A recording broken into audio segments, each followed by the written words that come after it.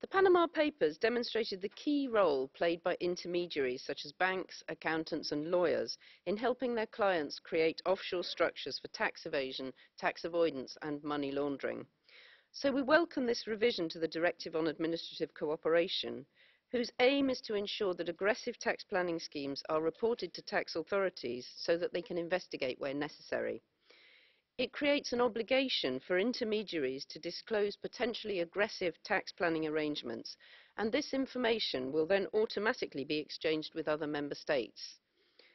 The Parliament has strengthened the Commission's proposal by requiring an obligation for auditors to report suspect schemes when statutory audits of their clients' businesses are being carried out, and by proposing that the Commission itself should have access to the data exchanged.